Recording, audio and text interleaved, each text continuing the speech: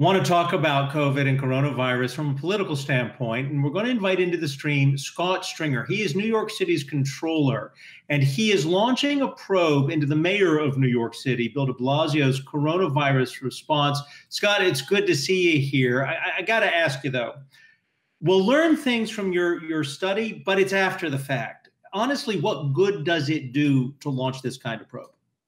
Well, first of all, and it's great to be back with all of you, but the purpose of my job is to monitor city agencies, make sure that in real time they are meeting their obligations to the people in the city. And there is no more important look at how we are dealing with this coronavirus and how it relates to the economy. I want to know what we knew when we knew it and what did we do about it at the beginning of the virus, because it's important going forward to understand the protocols that are in place and also what we're not doing, so that if we have to deal with this long term, and we may, it's important for us to be nimble and make sure we hold agencies accountable, and the mayor is no exception. So Scott, it's Julie here. So is this a fairly standard thing that is done after various crises in the city, after Hurricane Sandy, for example? And if so, what were some of the lessons learned from past crises that maybe weren't put into play this time or were put into play? I don't know. Well, it's a great question. And actually, Hurricane Sandy is a perfect example, because I became controller, and the first thing our office literally did was initiate an investigation as to the government's response on Sandy. We held hearings in every borough. We talked to hundreds and hundreds of people who were victimized, people who lost their home, and then we found that the contractors and the outside consultants that were put in place did people real harm, losing paperwork, setting back that recovery. And so it's appropriate, certainly the way I functioned in the last 7 years as controller, to once again turn attention to what we knew and when we knew it, but also what are we doing? There's a lot of controversy today of the mayor engaging in contact tracing, moving it from the health department, health hospital corporation. That is something that we have to watch very closely to see if we are actually in the health realm and we're not getting caught up with the bureaucracy. There seems to be some real political turmoil within City Hall, between the police department and the health commissioner. And I'll tell you something, I got no time for this. We have got to get our arms around testing if we're going to bring back this economy. Many of you talk about how it's going to open a V or a U. I worry about whether we can fight the virus and also slowly turn on our economy, but we have to walk and chew gum at the same time. We've got to get this right. So this is something I care about. Scott, you are the city's chief financial officer, and we had a report from the National League of Cities just yesterday that said New York and all of the major cities in the country could lose up to $360 billion, that's with a B, $360 billion worth of revenue through 2022. You haven't announced that you're running for mayor, but you know the finances. This city, what does New York do? The mayor's announced cuts. You've been critical about the proposed cuts. Does New York City and do the other major cities in this country need to have some kind of tax convention and rework their tax codes going forward? Well, look, the job of the mayor and the government is to confront the budget crisis head on. This city didn't save in good times. We didn't put away enough money in a rainy day fund for something like that. Now, we could not have totally in the health crisis, but there's enough in our city's history going back to 9/11, the city's fiscal crisis in the 70s, that said we should save more. Now going forward, we have to ask our agencies to look at inefficiencies, capture those dollars so we don't have to put more people on the street, hurt social services. The mayor has to come up with a real economic plan, both for 2020 and 2021. Has to happen. And one of the things that we've got to do as a city, and we've done this before, is we've got to go to Washington and demand a stimulus package that is going to aid states and localities, because without it, we are not going to be able to come back. Think about this. There's been close to 190,000 corona cases, and New York City gets $9,000 per corona case from the federal government.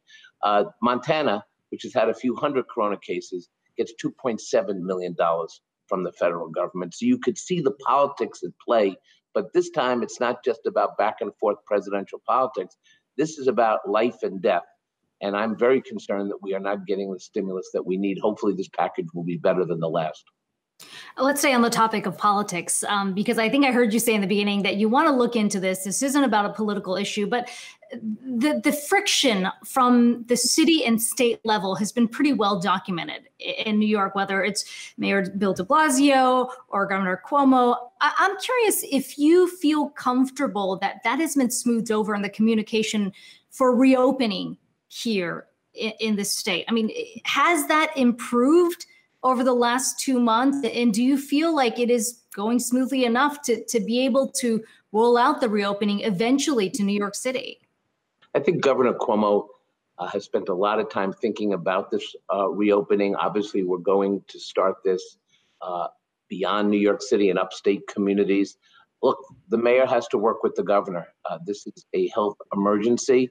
That politics now has to turn to absolute cooperation. And while I have been critical of the mayor's response on so many levels, I also want to tell people that I've got to work with City Hall. We have to work together with the mayor's office to find common ground.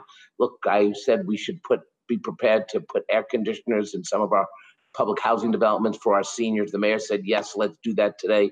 So even though we do have a back and forth, which I do think is healthy, we also work collaboratively behind the scenes to do what's best for the people. And I'm going to support the mayor and the governor in getting us to open safely and with a long-range financial plan. And also, we have to reimagine what New York City is going to be about. How do we open up our restaurants, our cultural institutions? I got a skin in the game, and I know Julie does. What are we going to do about school? And how are we going to make sure kids get the education they need? I feel so bad for these kids who work so hard and are now sidelined. And the heroes, our teachers, are doing everything they can. But we also have to lead in this city in terms of educating our children. Scott, Dan Roberts here. Just briefly, you mentioned that the probe is going to find out, what we knew, when we knew it, how good of a job we did. And you mentioned that there is controversy. I'm not sure if we got just straight up your opinion before you get the results of this probe. How do you think New York did through all of this? Look, I think right now we have to gather information. We have to talk to health experts. We have to talk to people on the ground. I do know this. This virus discriminates. It went for people who were most vulnerable, the people with pre-existing health conditions, hit people in communities of color in a way that hurt and will leave a lasting mark in our city. The question is, what was the government response to helping those communities pre-virus, and what have we done, if anything, to make sure those communities are going to be protected going forward? So that's one area that we have spoken out about. We've talked about frontline workers, the fact that people of color are the ones who are delivering food and taking care of our family members and the like. So there's a lot that will go into this.